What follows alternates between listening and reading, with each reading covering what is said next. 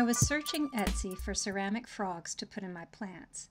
Next thing I know, I had a few vintage mid-century planters in my cart, so I thought I'd invite you to pot them with me. No big secrets here, just low budget, low maintenance, low waste decor. And let's have a moment of silence for the pots that didn't make it in transit. I literally heard the mailman thunk it down on the porch with a rattle. It wasn't Hazel's fault. To figure out which plants I think will look best and what color and shape of planter, I put everything out in front of me, like a palette, plus my gravel and my soil.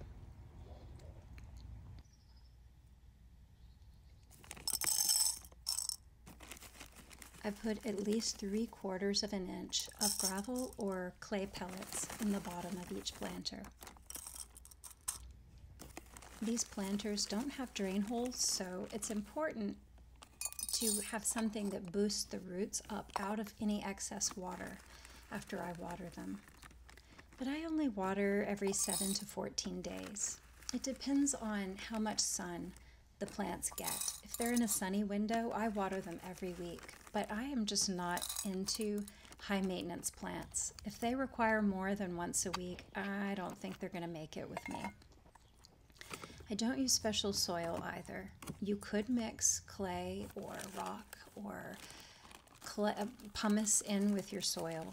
A lot of people do, and that's probably really wise, but I'm too lazy for all that.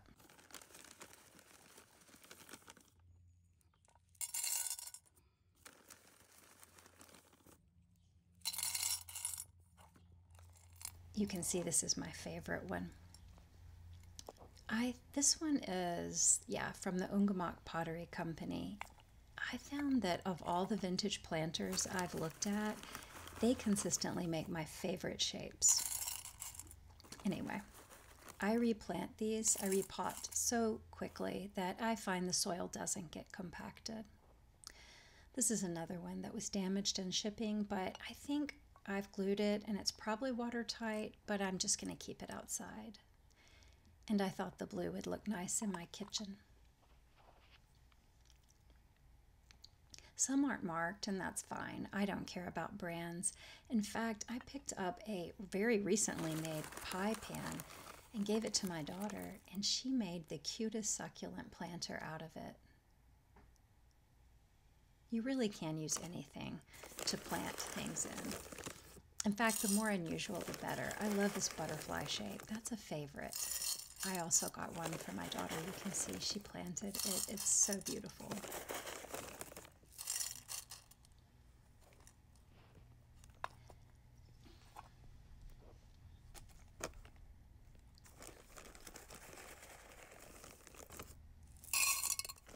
Hopefully this isn't horrible ASMR.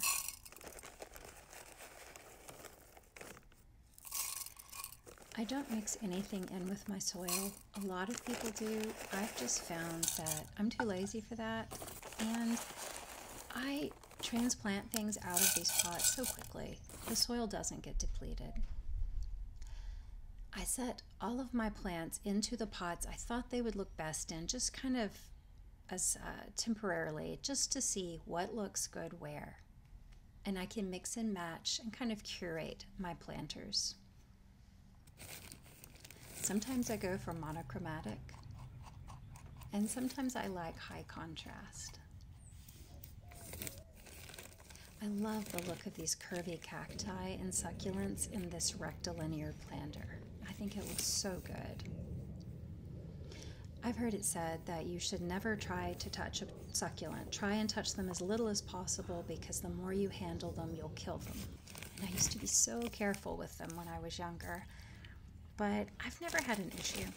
In fact, some of these little plant babies are from a stepped aloe that I've literally had 30 years. If things survive with me, they're probably pretty tough.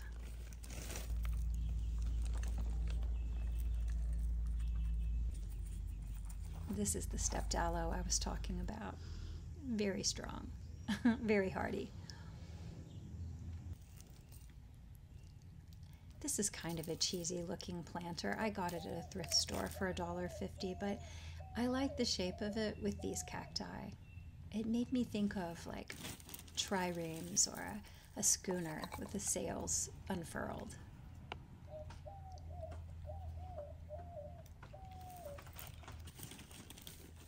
This is my one-handed planting job. I'm holding the phone with the other. I will find my GoPro eventually. Any leftovers that I couldn't use, I went ahead and tucked them into open spaces in my garden, places where I lost plants in the freeze this winter. This is a bird bath that I just use as a succulent planter now. This little wire basket was some sort of 80s country goose looking thing. I just pried the goose off and voila! It looks super antique window box. I love it. I don't waste the dirt that I get with plants. If it seems kind of depleted, I can always refresh it with my own dirt, mix it up. I just don't like to waste anything. I always seem to need dirt. And I never wear gloves.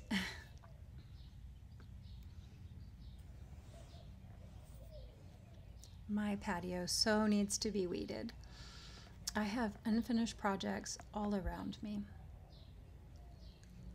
Driftwood and sun-bleached wood for things. We work at things a little at a time as I have the extra money to do it, and just so that it's not an overwhelming week of project. I like one-day projects, one weekend projects.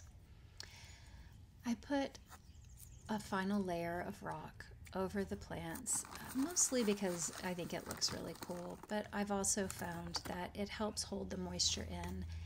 And certain windows, like my kitchen, get a ton of sunlight. It's like the best window in the house.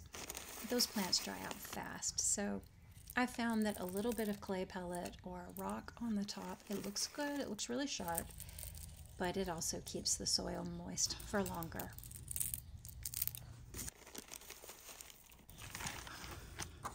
I know I could have cut a lot of this footage, but I love the playback of the birds in my neighborhood. I just live in a regular suburban neighborhood in Central Texas, but we have so much wildlife. I've never heard so many birds. My first day to wake up here, I saw trees and sky from the bed out of the window, and I thought it was so beautiful to have so many trees in my yard.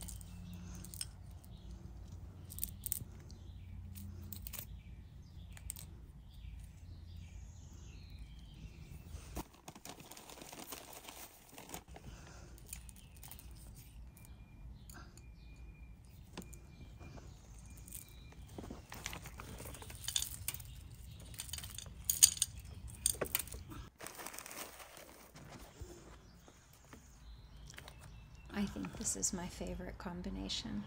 These succulents look so beautiful in this pot, and this has an Art Deco look to me. I also like this made to look old pot I bought at a local store. There's my little schooner.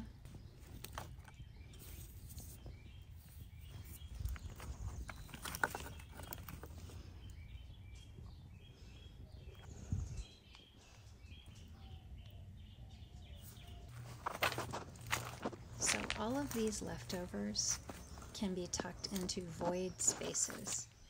Like I said, I lost quite a few plants in the freeze, so these are handy to tuck into those spots, and they'll grow like gangbusters in my backyard. It's so hot here. This is that aloe that I was talking about that's 30 years old. Not actually that one, but the mother plant. And this is what I've got. I feel pretty good about it. I don't know if all of these will survive. I'm interested in seeing what I can grow indoors. I so enjoyed having plants in the house for the winter, so we'll see which ones survive. A few of them I'm acquainted with. I know they'll do fine.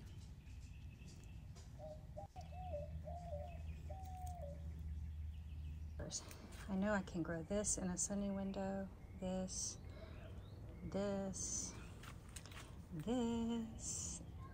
and this. So we'll see about the rest.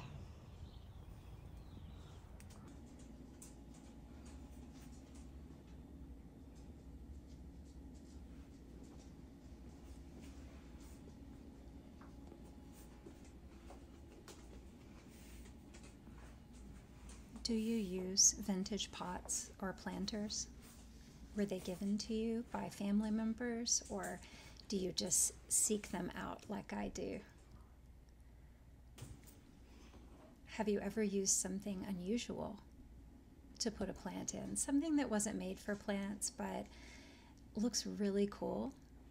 Please comment and tell me what it is. I have a post up on the blog about finding vintage containers, planters, specifically mid-century era pottery like these, where you can find them, things to look for, and then also alternatives to actual planters meant for plants.